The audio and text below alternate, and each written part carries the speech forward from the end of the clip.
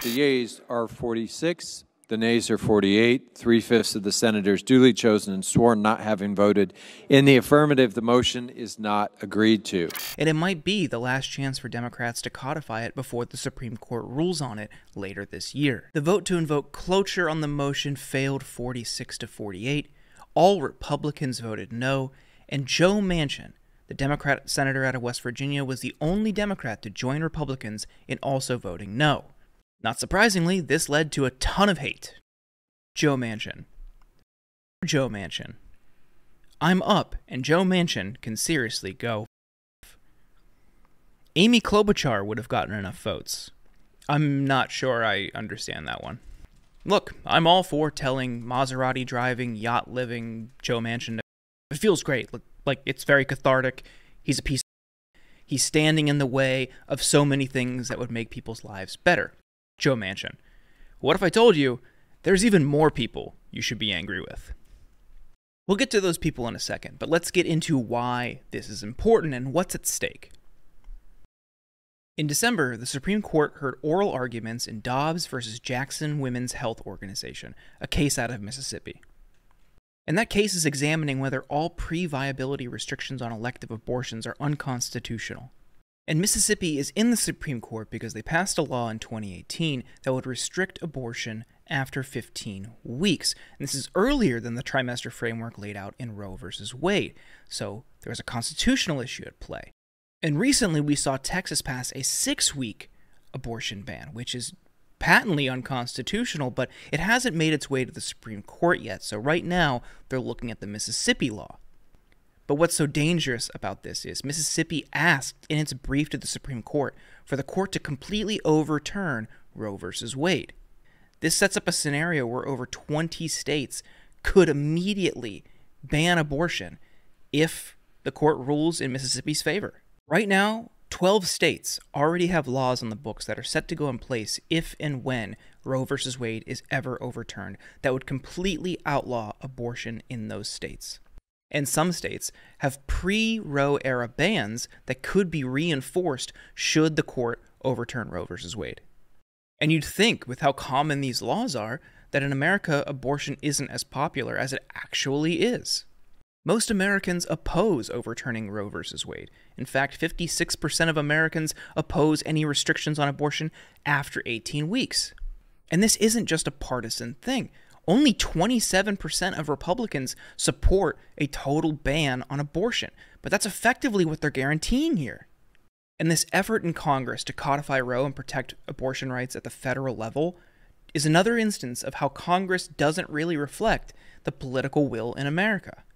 There are just a handful of Republicans in Congress who purportedly support abortion rights, and 2 of them are in the Senate, Lisa Murkowski from Alaska and Susan Collins from Maine. And you'd think, given their lip service to this issue, that they might have supported this, but last night they voted to kill it.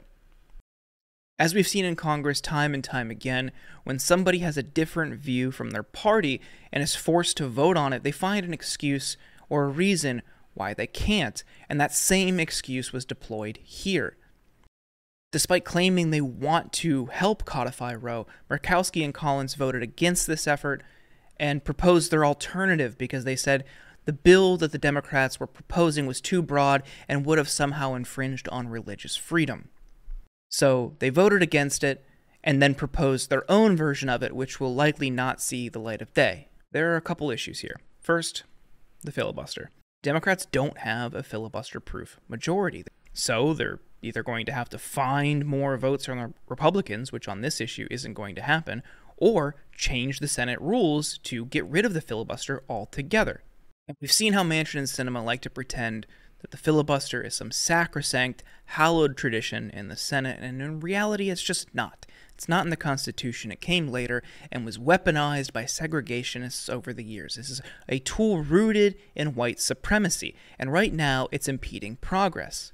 But the Biden administration has also been selective in when they call for the filibuster to be either removed or changed or flat out ignored for pieces of legislation that support their agenda. Recently, the Biden administration said that they should change the rules to pass voting rights.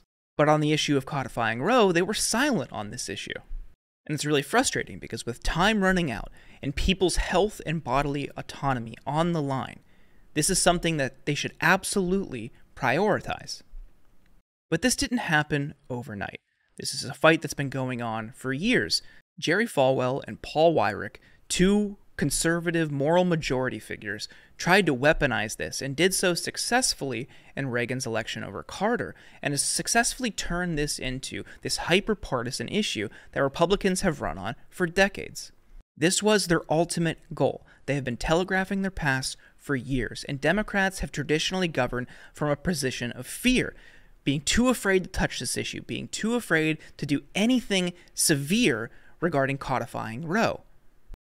The closest Democrats came to codifying Roe, and the one person who actually expressed that they wanted to do this and had the power to do it, was when Barack Obama was elected president and had a supermajority. And look, you might be saying, well, that's very easy for you to say in 2022. So, take a look at this. What would you do at the federal level, not only to ensure access to abortion, but to make sure that the judicial nominees that you will inevitably be able to pick are true to the core tenets of Roe v. Wade? Well, the first thing I'd do as president is sign the Freedom of Choice Act. That's the first thing that I'd do. That bill they're referring to, the Freedom of Choice Act, would have codified Roe. Then, once Obama took office in 2009, he said this. Thank you, Mr. President. In a couple of weeks, you're going to be giving the commencement at Notre Dame. And as you know, this has caused a lot of controversy among Catholics who are opposed to your position on abortion. As a candidate, you vowed that one of the very first things you wanted to do was sign the Freedom of Choice Act, which, as you know, would eliminate federal, state, and local restrictions on abortion. Now, the Freedom of Choice Act is not my highest legislative priority. I believe that women should have the right to choose, but I think that the most important thing we can do to tamp down some of the anger surrounding this issue is to focus on those areas that we can agree on, and that's where I'm going to focus. And this is what I mean when I say they govern from a position of fear. He's too afraid that he might flare up tensions in the country. But the thing is, this was something they knew was going to be a long-term risk and something they needed to do because it's the right thing to do. And they chose not to. Other legislative priorities for Obama were a Rube Goldberg machine they called healthcare reform, bailing out the banks, and very little else. But sadly, codifying Roe did not make the cut, and now we're in this position. Now we're in a position where the Supreme Court in just a couple of months could completely overturn it, and Democrats may have just lost their last chance to do so. Ultimately, this boils down to bodily autonomy.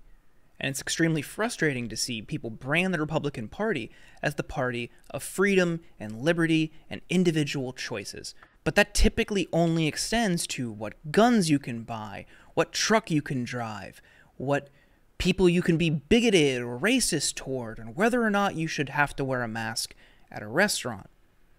But this notion that Republicans are the individual choice and freedom party is totally delusional, because what's more representative of individual choice and autonomy than making a private decision in your doctor's office without government interference? You'd think this is something a freedom party would love, but it was never about that. It's about weaponizing this issue for political gain. It always has been.